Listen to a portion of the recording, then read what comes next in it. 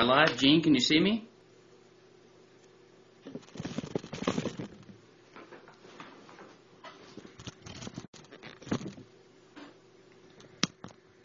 I had to improvise here. I had to get on my iPhone because my MacBook would not work with Justin TV. So this is my phone.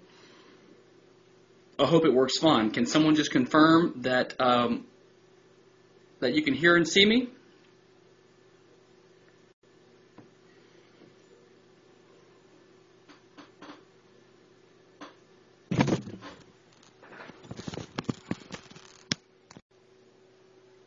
Okay, good. All right, good. Let me start, and I apologize for the technical issue. I've never used it before, but I have a quick fix here, thanks to my iPhone. Okay,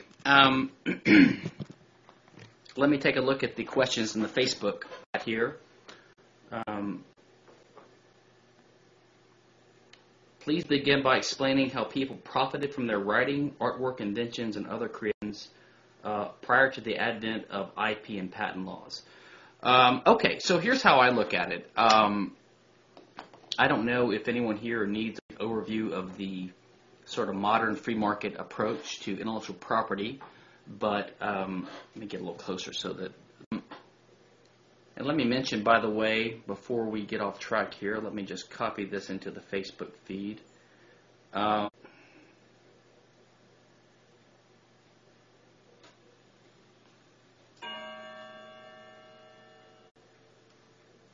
Okay, so I will be actually in about 3 or 4 hours teaching a Mises Academy webinar tonight at, I think it's 5 o'clock Central Time, 6 o'clock Eastern Time, on the new patent reform law which Obama passed on Friday.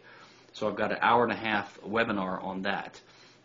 So Gene was asking, how did people profit from writings, artwork, inventions, and other creations before IP and patent law? So let me give a brief overview, and if anyone wants to interrupt me or ask questions, feel free to. I'll monitor the Facebook feed here. So, I mean, the Industrial Revolution started, around 1800, and modern patent and copyright law really started around 1900, but in the 2 or 3 centuries before that. They started in a kind of spotty way, and basically copyright law control of the printing press. So it was a form of thought control and censorship. Patents originated in the practice of monarchs granting monopolies to favored cronies of the court, explorers, privateers, or pirates. So the crown grant one company the exclusive right to sell playing cards in England, for example, which of course wasn't their invention, but they just gave them the right to sell it. And then of course the crown would use their police powers to search and seize competitors of this playing card company, and they would then use this power they have over the monopolist to get them to help with taxes and duties and things like this. So the origins of that's copyright was the origin was in censorship, and the origin of patents were in basically mercantile court. Over time, these laws were streamlined and democratized and institutionalized to their modern form. Of course, before these laws were as they are now and as they've been for about 200 years, you basically didn't have any institutional form of intellectual property. So the way people profited from their ideas was the way they would do it in a free market, which is they would face the situation that any entrepreneur on the free market faces, which is, by the way, I'm having a little bourbon today in my Mises glass, if anyone's interested in that. So,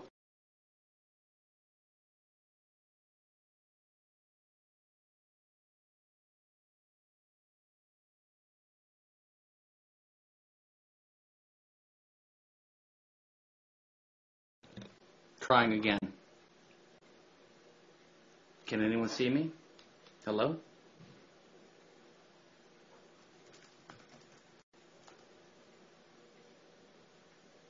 Okay, I'm back. Sorry about that. I don't know what happened. I think you have to look at it as this. Any entrepreneur has to think of a way to make a profit off of his good or service. Now, in some cases, for people to compete with him. And if a large component of the value of what you're selling could be easily copied, then it may be difficult to stop people from more easily competing with you. Or it may be more difficult to profit in the face of free riders. But this is always the situation faced by any entrepreneur. So let me give an example. In the 1950s, in the U.S., the drive-in movie theater became popular. And originally, it was an outdoor screen, publicly visible to anyone that could see it from outside the premises. And they used loudspeakers originally behind the screen, just like we use in indoor movie theaters now. And now to our current system of the per-car speakers. Well, not the current system because drive-ins are largely extinct, but for a while they had these little speakers next to each car. So speakers. Now this costs a lot of money to install. Probably didn't sound as good as a loudspeaker would sound. Why did they do this? Well, one reason was the loudspeaker had there were free riders. And so the movie theater owners, instead of going to Congress to ask them to pass a law saying crime for people to watch our movies from neighboring houses or hills for free, they just came up with a way to exclude free riders. This is the task faced by any. I mean, if you didn't have to worry about, let's say, an indoor movie theater, if you didn't have to worry about free riders walking in, say, honestly, and just walking in and watching the movie for free, you wouldn't need a locked door. You wouldn't need a door at all. You wouldn't need a teller. But instead, businesses have to hire employees to take a ticket. They have to hire. They have to install locks and mechanisms like this. These are the costs that an entrepreneur has to undergo to make the business profitable. And it's up to the entrepreneur to figure out how to do that. Now, we're seeing in today's landscape that are still the law, copyright especially, is getting more and more difficult to enforce because of the internet and encryption and torrenting and digital communications. It's really easy for a lot of people to get around it. So if someone's making a movie now or someone's writing a book, they have to recognize that there's going to be some possibility of pirating, so they have to think of ways to make money around that. And so people are using their entrepreneurial creativity to come up with ways to hold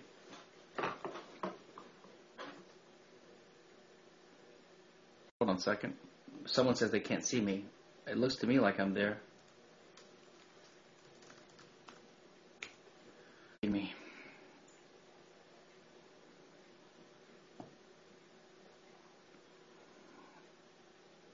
See, we have 28 people here, so let's just make sure that you guys can all hear and see me.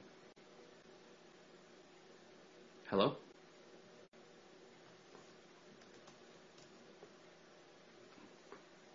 Could someone confirm that I am there to figure something out? Hello? I'm assuming I'm here and no one's, not enough people are on the Facebook chat to give me feedback. So let me just keep going. Okay, thank you, Angel. So what we see is the beginnings of ways people can come up with analogous to what movie theater owners did in the past, drive-in movie theater owners. Even in a free market. In a free market, there would be even more need to do this, and you have even more creativity, more ideas, etc. We're seeing a lot of them now, like you have all kinds of techniques being used. Now, in a way, the burden is unfair. It's almost like asking goes to communist Russia, Soviet Russia in the 70s and says, listen, we should abolish the state and have a free market. And you have someone who's used to the state providing toothpaste, mouthwash, whatever, and they say, well, how would this, who's going to provide toothpaste? What if you have, 10 brands of toothpaste? How do I know which one to choose from? These kinds of questions are fine to ask in the policy in place. And it's not really incumbent upon the person who is pointing out the flaw of the current system to justify or to explain or to predict what would happen. It's hard to predict exactly what would happen. If you had a world government and one brand of toothpaste, it might be difficult to predict that you would have Colgate and Crest and the other competing brands emerge. although we can take some stabs at it. So we've seen emerging already in a quasi-free market or in the gray market or in maybe quasi-agorist fashion. Consider some ideas. Number one, maybe people would distinguish between their career and, as Gary North calls it, career versus calling, or your passion versus your job. Not everyone's going to be lucky enough to get paid to do. What's wrong with waking up at 5 in the morning and spending 2 or 3 hours on your screenplay because you want to get it out, or your novel, and then you go to work in your regular job and it pays the bills? This is how things have been in the past. Or there have been patrons, and there are a lot of patrons even now. I mean, you have tens and hundreds of millions of dollars given by wealthy people as benefactors or patrons of arts, museums, things like this. There's no reason to think that this wouldn't continue and be even more vigorous. We libertarians would say that we have an amazing amount of charitable donations now, given that the state has co-opted the field of helping the poor, etc., and given that it taxes us and impoverishes us.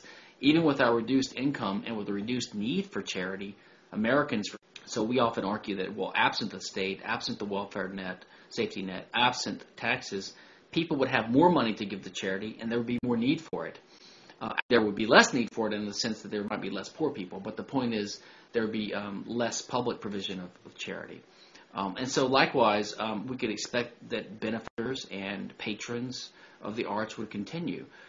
There's also, especially in the modern age, tremendous ways that you can bundle services. If you're known as an author or a photographer or a painter, if your works are made available for free, then you acquire a reputation. And then you can use it in other ways to get a job, to get a contract to take a photograph of someone's child, to do a portrait of a company for their lobby, whatever. One idea I've had, we had a copyright-free world.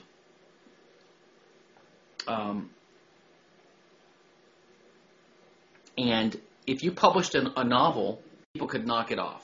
Well, if you're selling it for $1 or $2 on Kindle, on Amazon, you're making it convenient, and I don't know if people would want to knock it off. What's the incentive for me to take the time to knock it off and to sell it? I mean, I'm going to sell it for 20 cents or $1, and if I'm selling it for a similar price, why would people buy it? The original author or his authorized chain of distribution, which they trust as being the legitimate and most recent version, etc. So number one, there's a way the middleman. And this is what's happening with technology. The publisher is becoming less important. People are able to, so you have different private reputation or quality control mechanisms like a quality seal of approval arising to let people choose which of these self-published books are terrible, which ones are actually good. You could have there's a phenomenon I've noticed now with books. By the way, Gene asked about Chaucer. I don't know about Chaucer, that particular case. I imagine it was easier to sell books back then because they were physical copies. So you would arrange for a publisher to make a printing run and sell it, and you could make some kind of profit for himself. I do believe Shakespeare borrowed heavily from previous stories that were well known or model for aspects of his plots of his famous plays. And he borrowed freely from the culture and added from selling his plays and getting patrons and things like this. But anyway, back to the examples I was noting on Amazon. You will have an author who has a series of books, and if they're not well known, they will take and they will put it up on Amazon for free as a free Kindle book. It doesn't really cost Amazon or them anything, so it doesn't cost them anything to put it for free. Go to Amazon Kindle and search by price. You'll see dozens or hundreds of books starting at zero, and trying to get a fan base. And they have a new book that's about to come out or just came out, and that one they'll sell for $3 or $4 or $5. So the idea is give away their first book for free because it's 2 or 3 years old and sales have tailed off anyway, and they hook some new fans, and those fans want to buy the latest thing. They'll buy it that way. Another idea that I had was that, let's suppose you're J.K. Rowling. Now, she's made billions of dollars from Harry Potter, and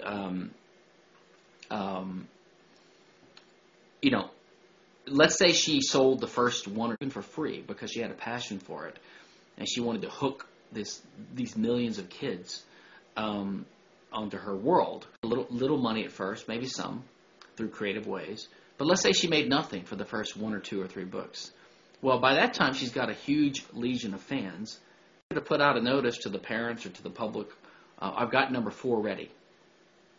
And as soon as I get 1 million people around the world agree to pay $10 each for this book, I'll release it.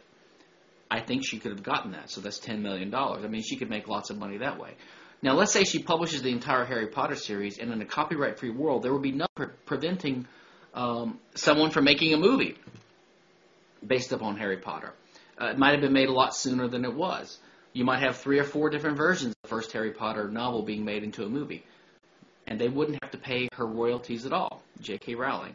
But one of them might say, listen, by getting an endorsement from the author, because the fans would rather see, if there's 3 versions of a movie, the fans would rather see the one that the author has been a part of, approved the script on, been a consultant on. It's value to the movie studio in getting the author's cooperation and endorsement. So she could say, you're going to go, and even if there was piracy, movies could make money because they would just sell them. They would show them in the movie theaters. It's a different experience than the DVD market. And in the DVD market or the streaming market, you could make something, you just sell the service. It's just that it's easier for people to compete because they can knock you off. You just have to make money at an earlier stage or make a lower profit later on or deal with the market or come up with ways to profit despite the fact of people emulating you and doing what you do.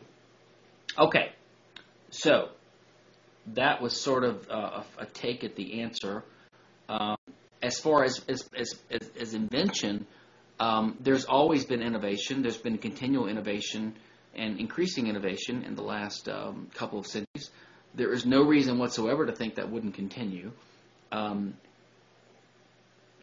Especially because there's every reason to think that patent laws now heavily distort and impede innovation. For example, let's take the smartphone market. You have now a small group of carriers and players who are very dominant, and they have these patent wars with each other. Google's Android platform, RIM with the BlackBerry, Apple with a smartphone, with the iPhone, Microsoft with the Windows Phone, etc. These guys are suing each other left and right. They're spending tens of millions of, maybe hundreds of millions of dollars on patent lawyer salaries and patent lawsuits and settlements and etc. And it seems like it would hurt them, but really it just raises costs for the consumer. And what it does is it creates an oligopoly. It creates a small number of players, who are entrenched large interests.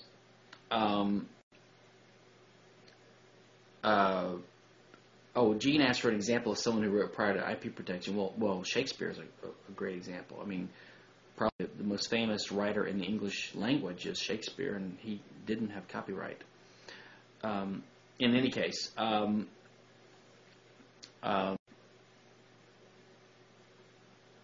so on the patent front, you would clearly have innovation still. You always have innovation. You have to invest in R&D now. They have to invest in R&D to try to keep a leg up on the competition. In fact, there's every reason to think these oligopolies I was mentioning, they can sort of rest on their laurels. They don't have to innovate as much as they would because the smaller, newer companies cannot afford to compete with them because they don't have a defensive patent portfolio that they can use to cross-license with or to defend themselves from these patent suits. So, Google, they recently did, to purchase Motorola Mobility primarily to get their patent. So they can spend a couple of $1 billion licensing or buying some. The price is a speculation, but knowing what I know, I suspect that they wasted 13, 14, 15 $billion to acquire 1, 2, 3, 4, 5,000 patents. Well, 20,000 including Motorola Mobilities, but thousands of patents, just so that they could have a defense against these lawsuits coming against Android from Apple and Microsoft, others. Just imagine what they could have done with that $15 billion. They could have returned it to the shareholders, or they could have invested it in further purchases. They could have invested in R&D. So there is innovation that is not going on now because of the patent system. So if you get rid of the patent system, companies would be freer to innovate. Right now, a small company that wants to get into smartphones might not even try because they know that they would get sued. So they don't even want to innovate in that area. So there are lots of people that just don't even try to get into an area. And therefore they don't. So there's a lack of innovation. So we can see that removing the patent system might remove some of these so-called incentives for some companies, but it would remove some impediments to innovation that exist now. So of course you would have innovation. You would have innovation to always stay on top, stay ahead of the competitors, to hire the best people, to have the best reputation for being cutting edge, etc. So there's been innovation since the dawn of human civilization. There's no reason to think that there would be no innovation and no creativity without IP law. The only argument that copyright and patent proponents have is that there is some optimal level of innovation. The state coming in and setting up and granting these artificial state grants of monopoly privilege called patent and copyright. Then we go, here's what we have in a free market.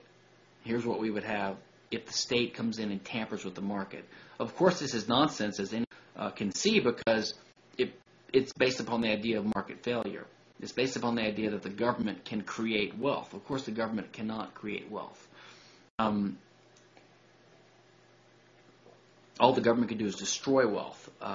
At most, even in America's system, and that sets a playing field for people to generate wealth based upon an institution of property rights. But patent and copyright are grants of monopoly privilege by the government. They are not property rights. In fact, what they are is a way to allow certain favored or privileged to avoid competition. I mean, the proponents of intellectual property admit this. They will say that posts about from proponents of intellectual property, and they'll say that absent intellectual property, we would have a regime of what they call unbridled competition.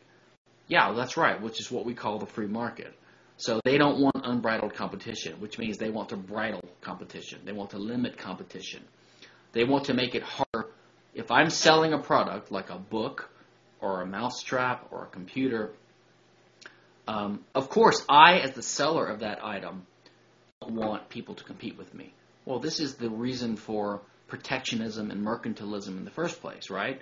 You have people that are connected, and they would use their influence with the state to get the state to pass regulations or rules or laws that benefit them with respect to states and mercantilism.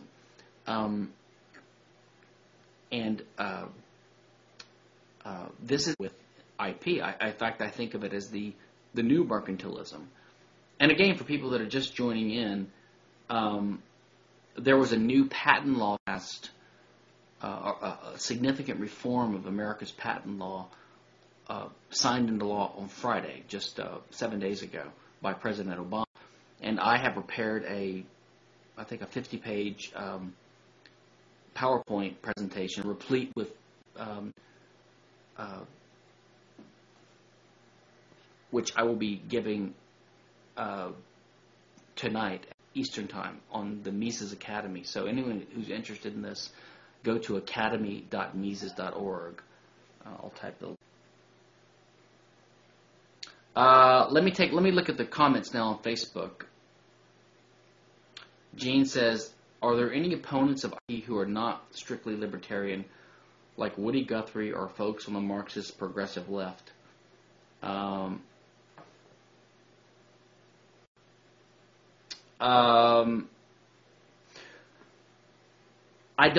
I don't really know. I do know that you do see some opposition among the hardcore lefties to patent and copyright, but it's sort of crude, and from what I've seen, their opposition is because they accept the same mistaken presumption free market proponents. They all believe that patent and copyright are types of property rights. So you'll have free market patent and copyright proponent, and they say, well, it's just a property right. Well, you have some lefties who agree with that. They say it is a property right, and we disagree with it for that reason. The conservative or the right libertarian says, I agree with it for that reason. They're both wrong in their assumption. They assume that patents and copyrights are part of capitalism, part of property rights, but they're not actually. In fact, patent and copyright were never called property rights originally. They were called, monopolies. In fact, the first patent statute was the Statute of Monopolies in England in I'm forgetting the date, 1623, I want to say. But when people started opposing these laws in the West, in America and Europe, in the 1800s, I believe, they opposed these monopolies. They knew that they were problematic. And so their proponents, which were favored special interest groups, which were benefiting from these things, and the legislators who were in their pocket, started calling these, it's an intellectual property right, but it's property right. Because everyone believed in property, so they were trying to associate it with something that had so it was pure propaganda. They're not property rights. So the hardcore left and the pro-IP libertarians and right assume that patent and copyright are part of property rights. And then the right likes it because of that, and the left dislikes it because of that.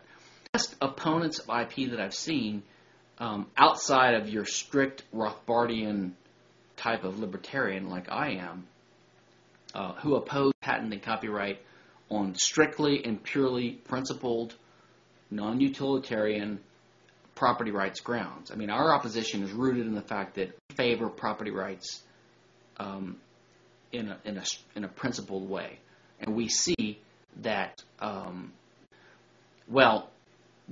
I'd say the next best, or even as good as this opposition, would be that of left libertarians, who I wouldn't call, Gene was asking about, not Marxists, but like Kevin Carson, mutualist left libertarians like Sheldon Richman, Roderick Long.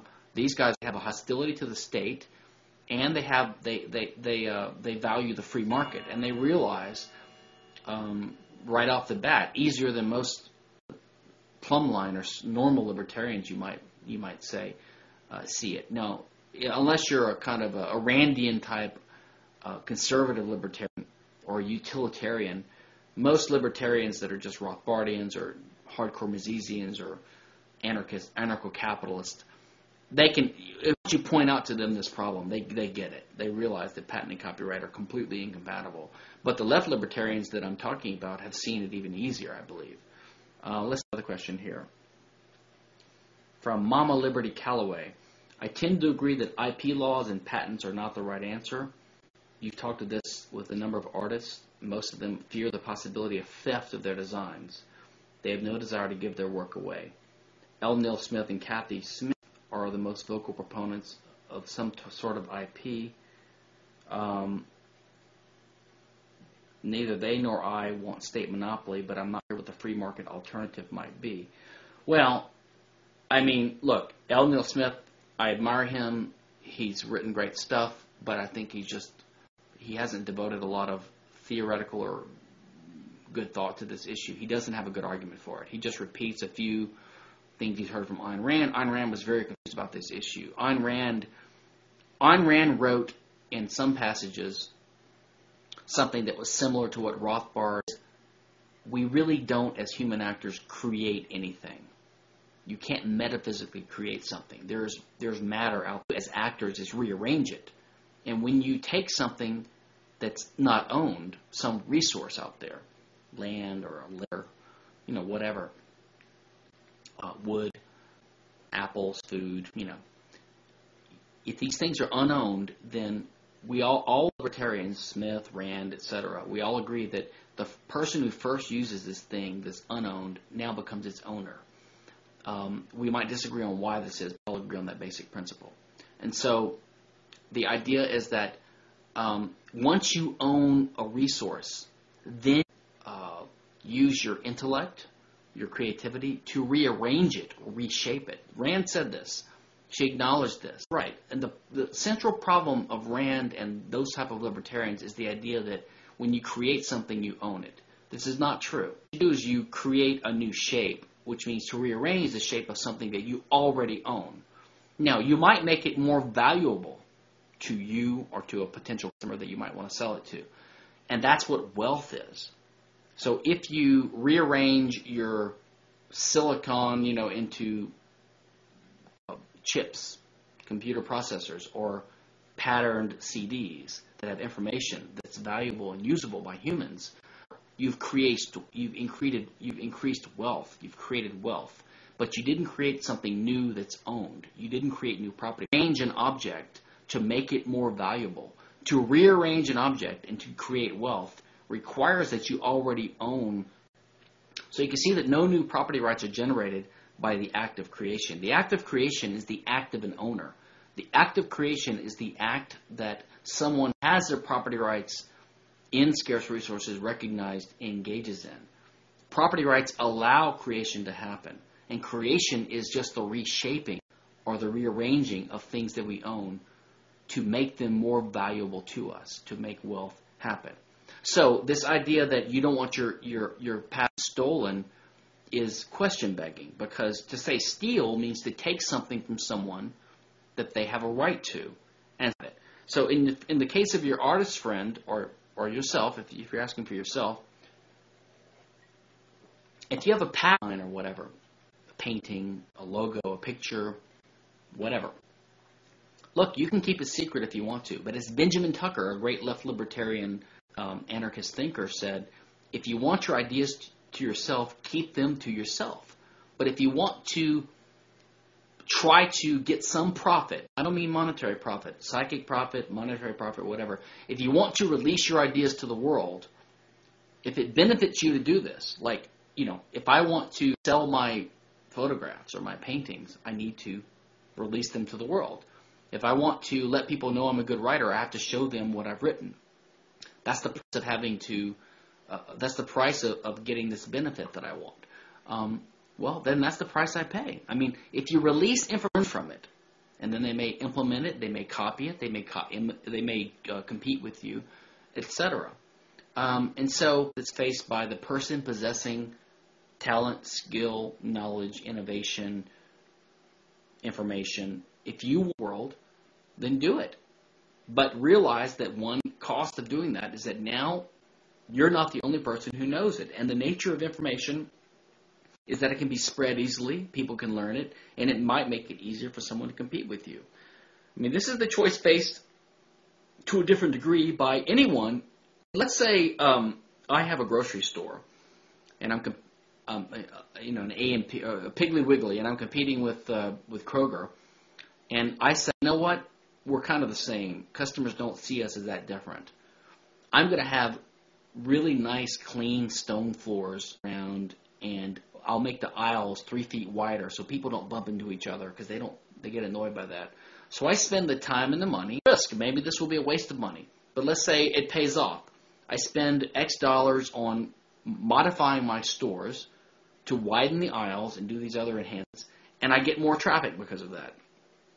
Well, if I get more custom because of that, more customers, then that's going to give me higher profits temporarily, and that sends a signal in the market by the price system to everyone else, hey, this A&P has a good idea. Let's like that. I mean, I took the risk first. They come in second, but then sooner or later they're going to have wider aisles too. If this is I've discovered something that works better for consumers. I profited from it at first, but then slowly over time the profit goes down as people compete with me. This is the nature of the market, and there's nothing wrong. It's really, really, really easy for someone to compete with you. I mean, if I'm selling an MP3 file of a song forever, it's easy for someone to copy that one time and sell the identical copy for 99 cents, maybe too much. You have to take these things into account. There's nothing wrong with that. All right, let's see.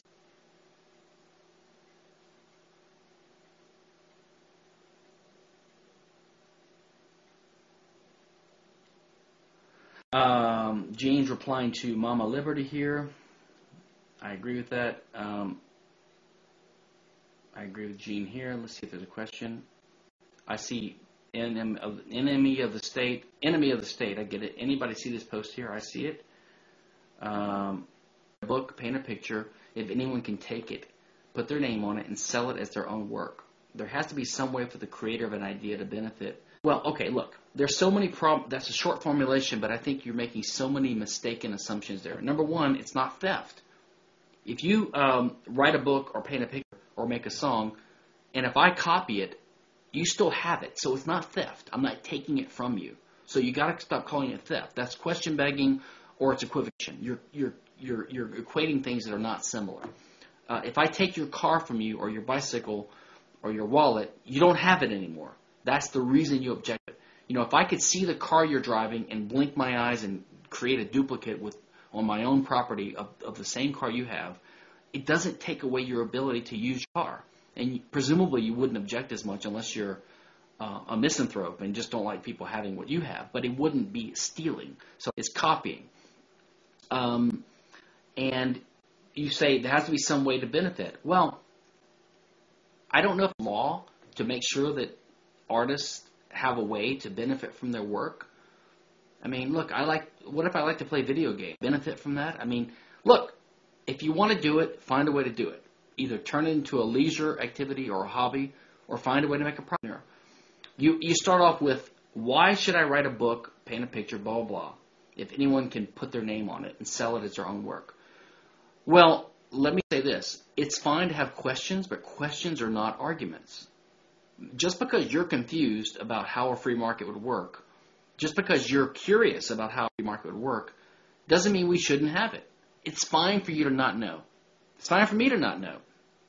And second of all, ridiculous. I mean, you're confusing a lot of things. You're doing what people do. They confuse plagiarism or copying. Most copying that most content creators object to is not fraud, is not plagiarism at all. For example, if I distribute copies of the latest, CD of some album of some popular rock group, or the latest John Grisham book or whatever, I mean, I might do it for free. I might do it for $1 to make a quick profit. I mean, if you go to Pirate Bay, you see copies of the latest Hollywood movies, and they're free. Why do people do this? Well, there's various psychological reasons, but they do it. But the point is, they put these movies up there. Does the pirate... Let's take Avatar. You could probably find pirated copies of Avatar right now. You could buy a copy for $10, $15, $20 if you wanted. Does the guy... No. He just makes a copy. And if he did put his name on it, would you download it? Or would you think, who knows what else? I mean, would you buy Stephen Kinsella's Nicomachean in Ethics? Or would you think, this guy's a moron? I mean, it's not going to be a problem, people putting their names on other people's works. They're going to look like frauds. They're going to hurt their reputation. They're not going to get anyone who's going to want it, even if it's free. So that's not the issue. It's got nothing to do with people putting their name on it. The problem that content creators talk about is people copying their works. So let's not confuse it with plagiarism. Okay? And so if you go back to the question, why would you do it? I don't know why you would do it. Maybe you wouldn't. Maybe there's a lot of work being generated now that wouldn't be generated in a copyright-free world. I mean, so what level of innovation and creation is? All we know is there will always be some amount, and we know that the inventions and the artistic creations that are generated now are heavily distorted by the state laws. We do know that, and we know that people are harmed by these laws, and we know these laws aren't justified. Okay.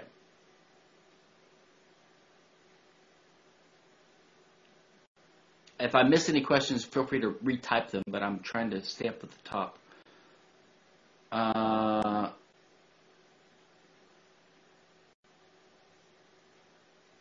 Mama Liberty Calloway. I don't agree that it isn't theft or that it isn't important. Well, I didn't say it wasn't important, but it's not theft. Theft, we have to distinguish. If I take something from you that you own that means you don't have it anymore. That's why people object to it. That's why we have laws against it. That's not what happens in this case.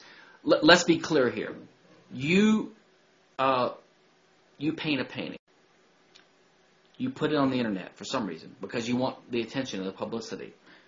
I guess you put a high quality version on there because I copy and I sell prints in my shop, or maybe I just make it available on my site. Now, why you're not happy that this gives you publicity, I don't know, but let's say you're not happy about it. And let's say you argue that you would have sold $10,000 worth of prints if you would have had a monopoly on those. But if I'm able to, you can only sell it $1,000 worth because the price has to be lower because you're now competing with me, or because I stole some. Clearly, I didn't steal your painting. All you can argue is that I stole your money. Okay, but it's not your money. It's argue that I stole your money. You're really arguing I stole your customers. And for you to say that, it means you have a right to your customers. But do you? Is that what libertarianism is about? You have a right to certain business? That you have a right to customers? If you can make that argument, then you can stop all competition. For example, you have a mom and pop drugstore that's been in business in some little sleepy town in Ohio for 50 years. And all of a sudden, a nice, big, clean Walgreens or Walmart or something opens up across the street. Now, don't you think that they're going to lose business to the Walmart? Or the mom and pop, or their kids that own it now, going to gripe and grumble and say, they stole our... Is that a misuse of a metaphor? Yes. Were the customers really stolen? No. Did the mom and pop store own the right to their return business? No. So people, when they use these metaphors, it trips up their reasoning and leads them, because you cannot seriously maintain that copying an artwork or something that you came up with is stealing it. It's not stealing it because you still have it. So the only thing that can be stolen is the money you could have made if you had had a monopoly on it. But that means you have a right to that money. But it's not owned by you. It's owned by your customers. That means you have a right to your customers' money, which you don't. They have the right to change their mind and deal with someone else. So you need a better argument. I'm putting words in your mouth.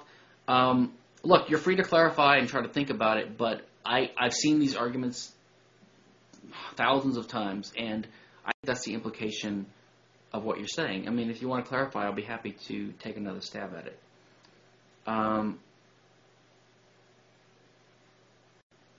You say it's vitally important to convince artists if I want to have any leg to stand on. Well, that's a tactical issue. I mean, look, we libertarians, how are we going to persuade Social Security beneficiaries now that we should abolish Social Security? Maybe we can't. What has that to do with the legitimacy of our arguments? I mean, I'm probably not going to persuade James Cameron that we shouldn't have copyright.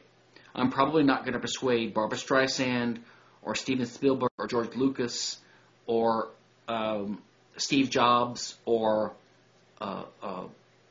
Bill Gates that we shouldn't have multi-hundred millionaires or billionaires based upon copyright.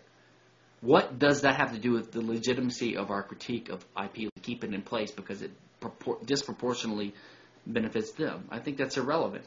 Now, if you want to ask me, how can strategical questions, so let's focus on that. The answer might be maybe we can't. Maybe they're too economically illiterate to know, self-interested and biased to be objective about it. Maybe they're too stupid. I don't know. Maybe we can. I actually think we can because I think that guys see they want to express. A genuine artist wants to express, and they want to reuse things that they see in the culture, and yet they see that they're prevented from doing it in a lot of ways. A lot of them probably feel uneasy or seedy about joining in actions by their studios against their own fans. It's ridiculous. I would say the Grateful Dead was an early pioneer of Let It Out There, although even they are not completely free. Let's see what else we have here. Mama says, it is very easy for someone to put their name on things they copy, or if they change your name, and it gets easier. Well, it is easy, but who does it? I mean, go to Amazon right now. I mean, see if you can find Plato's Republic under someone else's name. See if you can find Aristotle's Nicomachean Ethics under someone else's name. See if you can find Romeo and Juliet under someone else's name. I mean, why is this a problem? If someone does it, who cares? I don't care if some guy copies the text of Les Miserables by Victor Hugo and puts it up under their name. I'm not going to buy it because they're a moron. I mean, why is there a problem? I really don't see the problem here. I can understand the problem of copying. I can understand why copying would upset not a problem at all. That's just a private contractual thing for educators to worry about. This is a non-problem. This is another...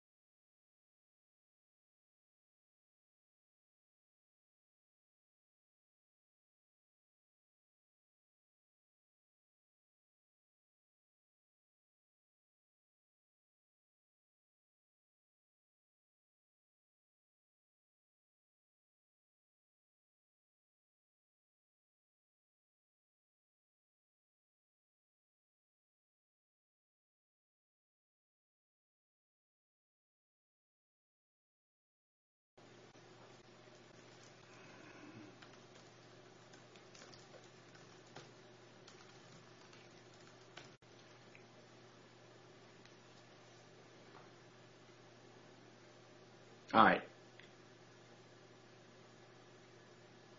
All right, looks like we're back. Mama Calloway, we have 4 minutes left by my calendar. I think I'm going to have to stop soon, but I don't think we'll get to all your questions. But let me look at Mike's question here. Mike Museri, forms any different than rearranging matter into discrete forms? Why assign property rights to the latter and not to the former? Well, because information is the purpose of property rights is to permit people to use scarce resources productively in human action without conflict or fighting over them. The nature of our world is that there are some things that cannot be used by more than one person at a time. And unless we want people to fight over them all the time, the only way to use them productively is to have rules about who can use them. That's what property rules are. So the reason for property rules is because of the fundamental fact of scarcity in the universe. For things like information, information is not a means of action like scarce resources are. They are information that informs our actions and helps us choose what to do. They are guides to action. As a simple example, I think I might have 1 minute to go into this. If you wanted to make a cake and you had a recipe for a certain type of cake, you would need your own mixed eggs, spoon, body, etc. And no one else could use those things at the same time, but in type of cake at the same time, if they had their own scarce resources, if property rights allowed that to happen. But they all use the same recipe or information at the same time. So that's why we don't need scarce property rights in scarce resources. Not only do we not need them, but the only way to assign property rights in non-scarce resources like information. Think about it. When you assign a property right, it means it's enforceable. Well, force is a physical thing in the real world. And force and enforceable rights are always enforced against physical things. Getting my recipe right, I don't really want the recipe. I don't want to just chastise you and say, bad boy. I have a court order of physical force telling you you can't use your own mixing bowl and eggs to make this cake. You can't sell this cake to those people. So it always comes down to ownership of rights in scarce things. So you can't avoid this. So the question is, who owns it? And the libertarian answer is first user owns it. And that's it. Not someone else who comes up with a way to use it. You know, if you come up with a way to use your own property, that doesn't mean you have the right to tell me not to use my own property in the same way. I think we're out of time. I'm happy to go further, but I think the schedule has someone else coming next. Gene, if you want to contradict me on that, I will go on further, but I believe I'm out of time. And I've enjoyed it. Good questions. We had a large crowd at one point. We have 44 people right now. A webinar this afternoon, I'll put it here again. I'm discussing Obama's patent reform on the Mises Academy, and I'll go in detail into the good, the bad, and the ugly. Or as I call it, the good, the meh, and the ugly.